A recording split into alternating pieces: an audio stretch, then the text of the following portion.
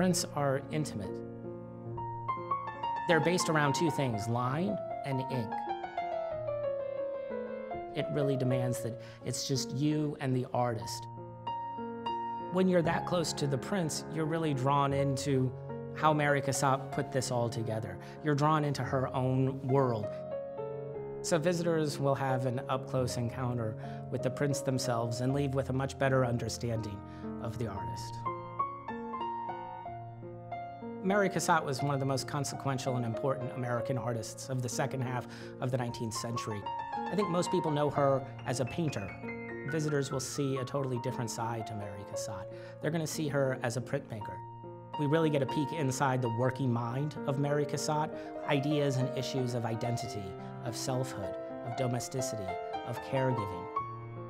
She was bold and fearless in her experimentation.